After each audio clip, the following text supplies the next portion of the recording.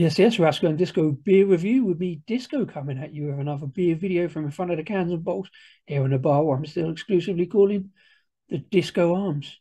Just a quick video for you here, just a quick unboxing video, as I've got a box here from Elusive Brewing, brewery out of Finchampstead in Berkshire. It's been a bit elusive to me so far. I did have a couple of single cans making up an order from a beer shop up north last year. But actually getting anything direct out of them, I've had several times where I've had orders in the cart, and just in terms of cost, I do try and keep the cost down recently.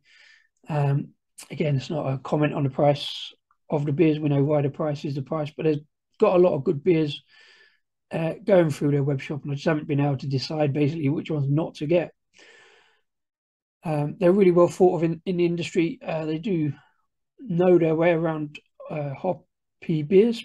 Do like a lot of West Coast, a lot of pale ales, and inexplicably big fans of black IPA. Not so much suiting my beers, but they do also I've had a couple of decent porters and stouts out of them as well, and they do some fairly interesting, ingenuitive, and well, I suppose experimental kind of beers as well.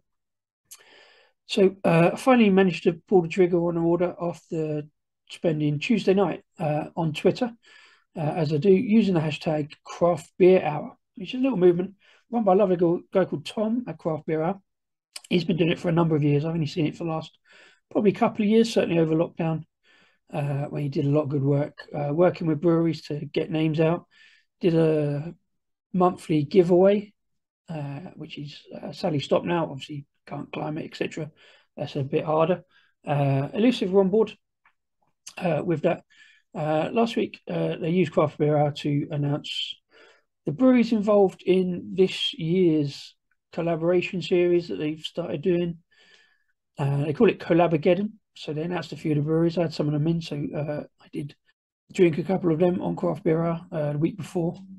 This week they announced the breweries, and next week they'll be involved again, announcing the pairings. They pair up breweries to do collaborations with. So I thought it'd be a good idea to get some in to drink along on Tuesday night with that hashtag Craft Beer Hour. Whatever the rights and wrongs of Twitter, I enjoy using it, and this is one of the things that Craft Beer Hour is good for, is basically just finding new breweries. Everybody involved in it just post a beer that they're drinking up and down the country. It's a good way of getting to know new breweries, new beers that perhaps you wouldn't necessarily get to know. And I found a lot of good breweries in this way from Tuesday nights on Twitter. So I put the order in, and this is the box. Let's open it up and see what we got and why. Let's say nice and branded box with logos on. That's the paperwork. Yep, nicely done, well packaged. What should we go for first? There we go. Let's go for the Mosaic Pale Ale 4% called Mephisto. One of the other things, I do like some good can artwork, and Elusive Brewing do some excellent stuff. I've been looking to get into the business of hops in beer. So it's not always my favorite kind of thing when they have such heavy emphasis on hops. So I've been looking at some single hopped beers recently. So I thought I'd get this Mosaic in and see what I can get from that. See if I can learn a bit more about hop characteristics. And as I say, Elusive are well thought of in the industry and do know their way around a hop profile from what I've seen. This one really interested me. Getting some great artwork. Happy Land is called. It's a 4.8% cherry wheat beer. As you've probably seen recently, some of my videos quite into adjuncts in beer, especially fruit, and cherry is one of my favorites. Lot of video game references that Elusive Brewing use, and that kind of is. I'm not quite sure who the dog is. That's cherry wheat beer, Happy Land. I believe we've got a couple of those. Yep, that certainly did. Another one that looked really interesting to me, again, with the fruit flavours. It's called Bermuda Triangle Holiday Home with 4.2% Pina Colada Pale Ale. Quite like the flavours in that, pina colada, pineapple, coconut, that sort of thing. Though that, again, with some decent artwork, bright colours attracted me to that. Got a couple of those in. Then the big one, a 10% Nexus Imperial Stout Raspberry Ruin Edition. As well, you know, I do love a stout, an Imperial Stout. Again, a bit of Raspberry Edition works for me. Compared to all the other ones, a much plainer can art on that one. Hope that's going to stay.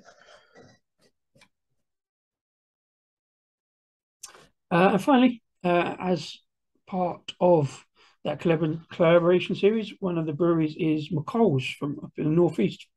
Brewery I've featured before and do enjoy their stuff. This one, I've had my eye on this for a while, not quite got an order out of McColl's for much the same reason. It's a collab with Neptune Brewery.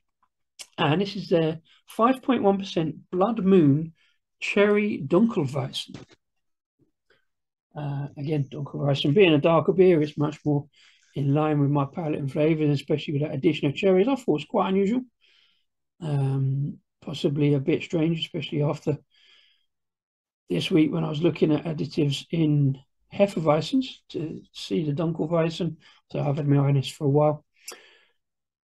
McColl's recently changed their logo, but that's a subject for another video possibly. I'm never a massive fan of changing logos for the sake of it, and I'm not sure that I'm a fan of theirs, but we'll look at that another time.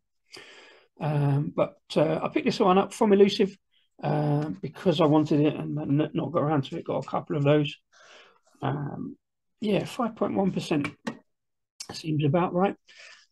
So yeah, just the 8 beers for me. Like I say, quite a small order, and I always find myself apologising for that. I feel I should get more, but again, have to keep an eye out on the price. Not complaining about the price. We know why that is.